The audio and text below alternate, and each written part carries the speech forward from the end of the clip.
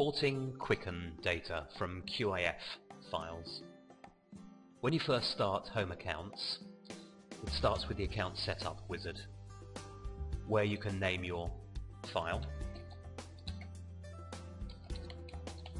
which we'll do now. You can also specify where to save this file. Specify bank accounts and credit card accounts. All of these can be edited later. Number of decimal places for your base currency. This is all straightforward. And the most important step, import existing data. Click yes to that. Click on next. Then finish the account setup wizard, and this will take you into the import wizard. You do this if you're starting a new set of accounts from some data from another application, such as Quicken. So select the Quicken legacy application here, click on next. The text on this page is a simple explanation of how you export your data from Quicken using the QAF format, it's Quicken interchange format, so that you can import it into Home Accounts. Do read this page, it's important. Click on next. Now navigate to wherever it is you downloaded your files to.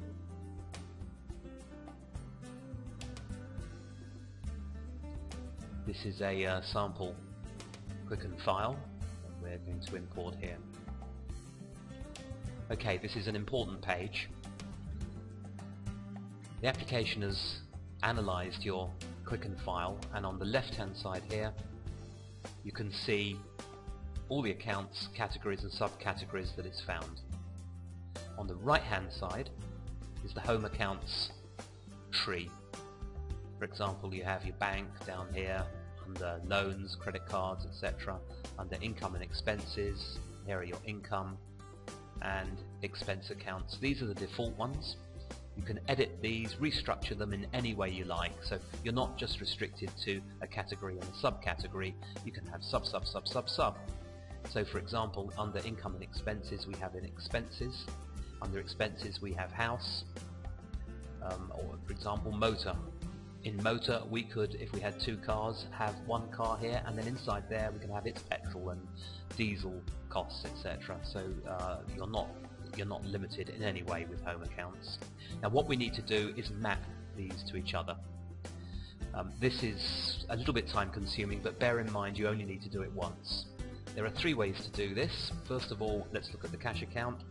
You can start typing part of that account here. If it finds a match, you can select it. That's done. Secondly, here's credit card here. If you know you have an account in the accounts structure here called credit card, you can just drag that and drop it into there. So they're mapped. Let's have a look at the third one.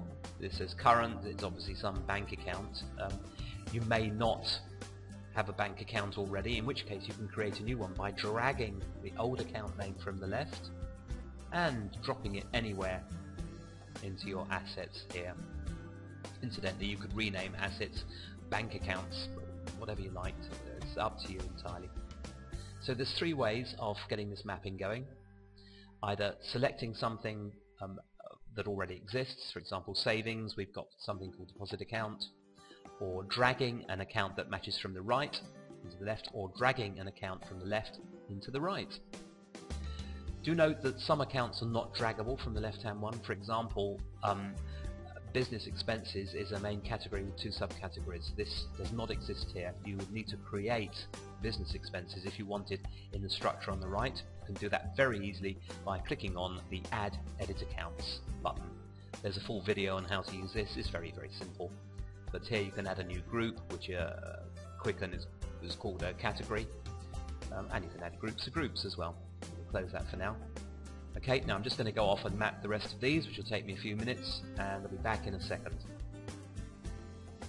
Okay, it's nearly done. Last three left to do. Notice these are very easy. As I start typing, it finds the account very fast. If I press the Enter key, it automatically moves to the next one. So these can be entered just like that. Right, that's all the accounts mapped. Check them up. Again, you can edit this later anytime you like, so there's no worries.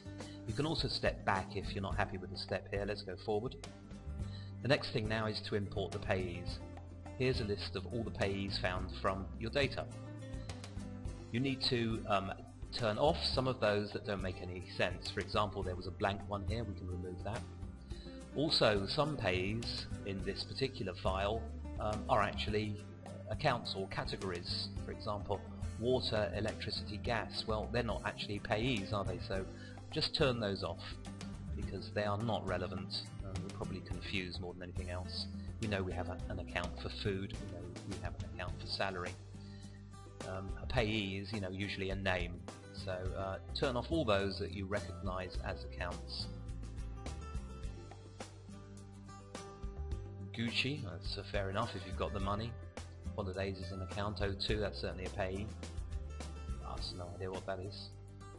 You get the idea. Do that. When you're happy with that, transfer money. I see one here. That's completely nonsense there. Click on next, and now it will go through all of your data and generate a preview. This will very likely take a good deal of time, so go off and make yourself a cup of tea. I'll just fast forward and see you in a second.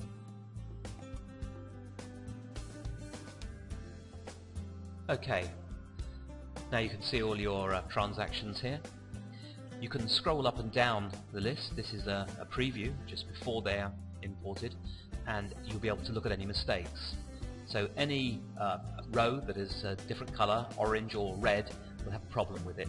Put your mouse pointer over the row and pop-up info will tell you what's wrong. As you can see, these particular ones have no balance or no total amount. We can select them here and delete them. You may find other ones with other bits and bobs missing. You can also go in here and happily edit anything you want to. And when you're happy, click on Done, and it will now import the transactions and create your new file. There we are. Now then, we're in the accounts view.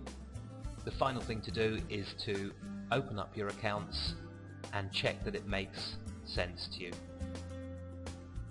If you're not happy with any of the names here, or you want to move the accounts around or create new categories, do this with the Account Manager. Click on the Edit Your Accounts button here. The Account Manager opens up. There's a video on this, on the Account Manager. It's very, very simple. It's drag and drop. You can drag accounts around anywhere you like, add new groups, edit an account name. To do that, click on the account, click on Edit Selected, and change the name. Click on Done when you're happy.